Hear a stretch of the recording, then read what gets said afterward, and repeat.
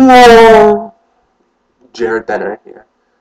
This past Saturday, I went to a funeral. But what was good about going to the funeral was that my dad came out from Belize, so it was nice to see him again. And this week, I moved into my apartment again over by my college.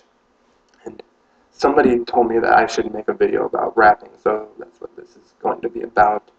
When I was in middle school and sometimes in high school, people would ask me to rap battle somebody or to do a freestyle. I don't really know why they would do that, because I don't really think I'm that great at it. But, if what I did to make it easier for myself was that I memorized the rap battle thing that I would do every time. It was a different person, and it would go like this. You eat crap, you don't know how to rap, your palms are bloody, you're too slutty, you don't know how to do the freaking sheets, because you're living in the streets, don't mess with me, dog. And it would go like that.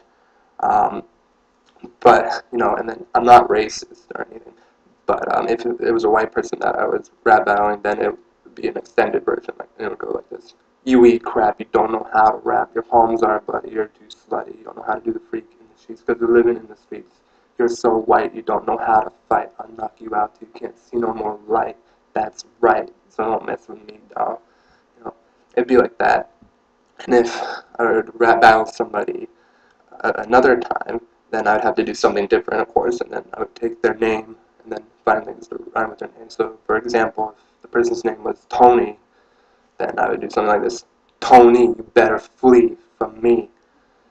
You better compare yourself to me and see that compared to me, you're a log and I'm a flipping tree. So you better go away from thee. And then, it'd be something like that. And if they wanted me to freestyle, I'd usually freestyle about whatever place that we were at. So, like, if we're at Walmart, then it would go like this.